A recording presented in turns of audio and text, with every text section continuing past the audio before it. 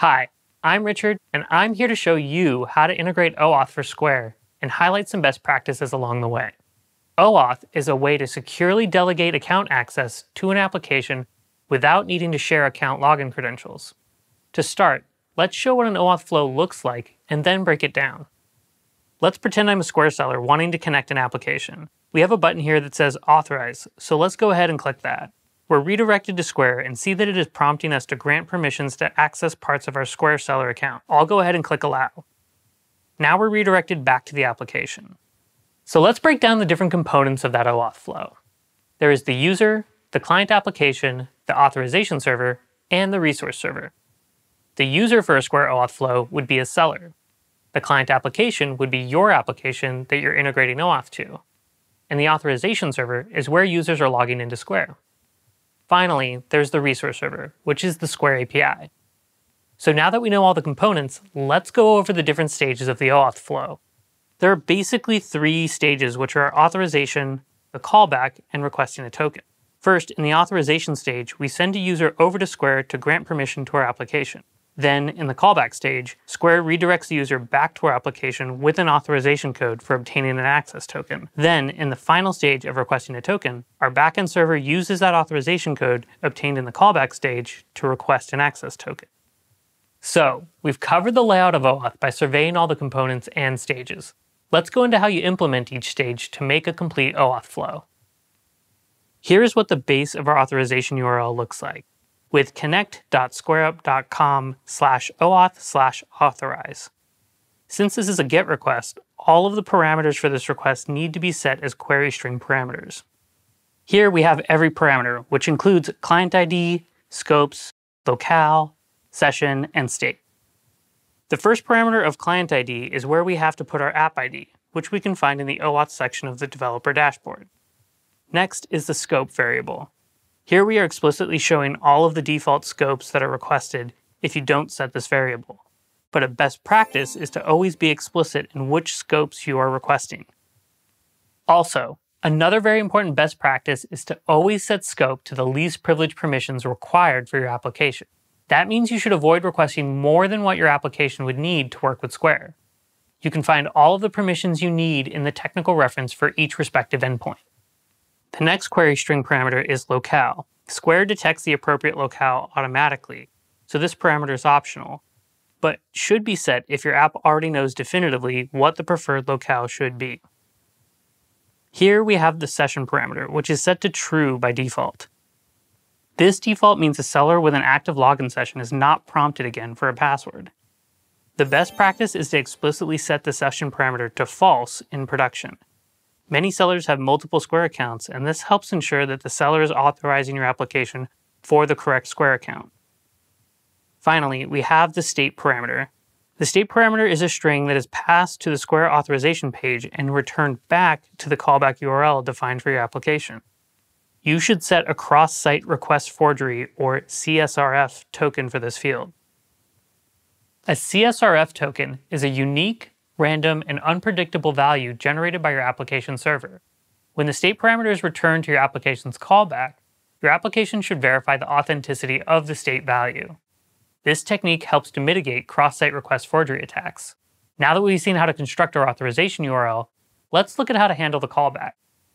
Before we can authorize a user, we need to set our callback URL, also called the redirect URL, in the developer dashboard. Let's navigate to our application, go into the OAuth section, and put our callback URL in the redirect URL field. An important thing to note for testing this in Sandbox, you can use localhost with HTTP, but you are required to use HTTPS when using OAuth in production. The query string parameters that you can expect to receive on a successful callback are code, response type, and state. If the authorization was denied or there was an error, you would receive back the parameters state, error, and error description.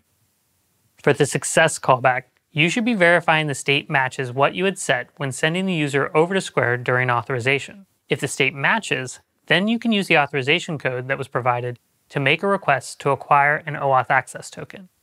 This takes us to the last stage of the OAuth flow, which is requesting a token. To see how this works, let's go into the API Explorer.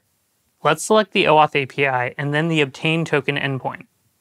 This request is a little different than other Square API requests you might have seen before. The main difference is we aren't setting any values in the authorization header. This is because we will be passing everything we need in the body of this post request. To get an access token, you'll need to provide a client ID, client secret, and redirect URI, which we can find in the developer dashboard in the OAuth section. Let's go grab those to put it in here. Now that we have our client ID, client secret, and redirect URI set, we need to indicate what grant type we are making a request for. Since this is for obtaining a new token, we'll set this to authorization code. Finally, we can put in our code that we got from the callback. Now we can run this request and we see that we got a successful response. Now we have an access token that we can use to make API calls on behalf of the authorized seller. Since this token gives us access to the seller's account, we need to make sure to follow best practices when we manage, use, and store the access token. First, we want to make sure that we're only performing our OAuth operations and Square API calls on a secure application server. This is typically referred to as your backend. You should not be using or storing access tokens on a mobile or web client. You should also be sure that when you're storing access tokens, that you are encrypting the token when storing them in a secure database. Our next best practice is to ensure that your tokens are valid. This means refreshing your access tokens in a timely manner. OAuth access tokens expire after 30 days, which means you should refresh them sooner than that. We generally recommend to try refreshing them every 7 days, since that gives you plenty of time to identify and troubleshoot any issues that you may be encountering. To refresh an access token, you would use the same ObtainToken endpoint that we showed before, but you would set grant type to refresh token and provide the refresh token that you got when you originally obtained an access token. Finally, you want to be sure to handle revoking access tokens. A seller is able to revoke access to their account from the seller dashboard, so you should subscribe to the OAuth revocation webhook event to detect when this happens. Additionally, you should offer a way in your own application for a seller to disconnect their Square account using the revoke token endpoint. You can do this by doing a post request to the revoke token endpoint and using your application's secret in the authorization header preceded by client. Then, you need to provide your client ID in the body along with either the access token or the merchant ID. If you want to revoke just the access token, there's also a Boolean field for revoke only access token to let you specify that. That about covers integrating OAuth. To recap, we covered the flow of OAuth, which goes through the 3 stages of authorize, callback, and request token. We also covered some best practices to keep in mind when integrating OAuth into your application. Remember, when authorizing a user, keep your scopes to the least privileged permissions. Don't ask for permissions you don't need. Set session to false so sellers sign in again to the account they want. And make sure to set a CSRF token for the state variable to mitigate against CSRF attacks. Then, when handling tokens, always encrypt them when you're storing them in your database. Subscribe to the OAuth revocation event to know when a user disconnected your application. And finally, ensure your tokens are valid, refreshing them regularly so they don't expire. You can find more information in our docs on integrating OAuth and best practices to reference. Happy coding!